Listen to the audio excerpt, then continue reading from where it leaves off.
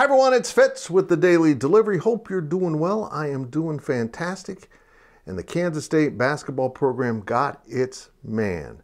If you were on the internet on Saturday, you found out that Keyontae Johnson, the former Florida player who has been on a journey of a recruitment since deciding to continue his college basketball career. And while about a month ago it looked like K-State was his choice, and then he made no choice and opened it back up, and you would have thought that he probably wouldn't pick K-State, but he did on Saturday. It's a huge pickup for Jerome Tang's program. Now, if you don't know the history of Mr. Johnson, it's pretty fascinating. First of all, he is expected to be healthy, and his other legal and personal issues have been set aside. He's moved beyond them. Nothing has ever resulted in that if you followed that part of the story. But Keyontae Johnson's health is a concern. He collapsed on the court while playing at Florida in 2020. It's believed to be a heart issue. He has a $5 million insurance policy that allows him to test his health by playing some games.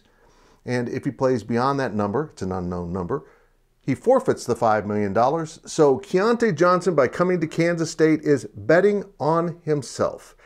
He looks like he's prepared to set aside $5 million guaranteed because he can't continue his basketball career due to health issues, and risk his health, risk the $5 million, and become a Wildcat.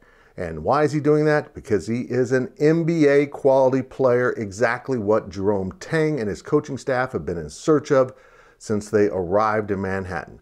That kind of impact guy that can be the lead dog on a team of guys that are going to get after it. Johnson averaged about 15 points and 8 rebounds as a big guard, small forward.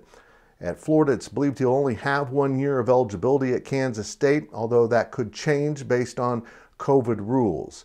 Johnson is a great find for Tang and company, and it brings them to 12 scholarship players, leaving them with 1 opening, which I expect they'll just go ahead and carry because they are going to need or want all the scholarships they can get for the 2023 class.